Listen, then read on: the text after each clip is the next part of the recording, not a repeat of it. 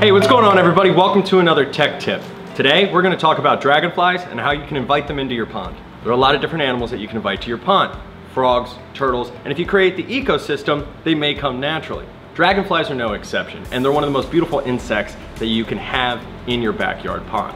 If you're hoping to invite some dragonflies to your pond this year, there are two different plant species that I'd like to suggest to you. The first of which are pretty common, well known, the lily. Lilies are a great option, they're readily available, and they look great in a garden and in a pond environment. The second, which is an iconic piece of any backyard pond, and you should consider it whether you want dragonflies or not, is the lotus. They come in many different colors, and they're always a stunning attribute in your backyard. So how do you like that for a tech tip?